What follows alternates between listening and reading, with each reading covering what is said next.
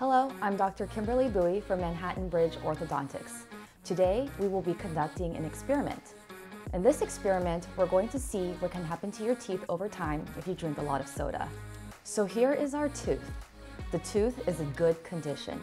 It's clean and has a nice hard surface. We're going to put this tooth into a cup of soda and leave it for 10 days.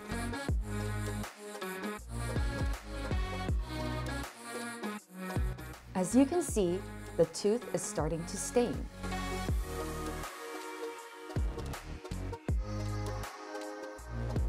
Over time, the tooth is becoming darker and more discolored. So you might be wondering, what if I drink diet soda or sugar-free soda?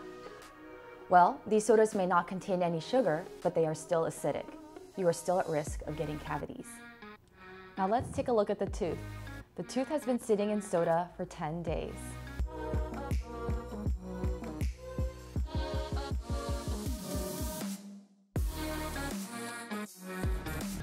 Now, we know you aren't soaking your teeth in soda all day long, but this experiment was done to show the negative effects that soda can have on your teeth over time.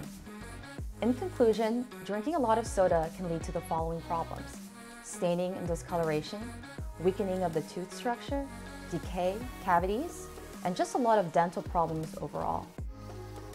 The best thing to do is to avoid drinking soda or any sugary beverages. Try to drink water if you can. Always practice good oral hygiene. Brush every day and use fluoridated toothpaste. It's very important to take good care of your teeth. Thank you for watching, and please check out our other videos.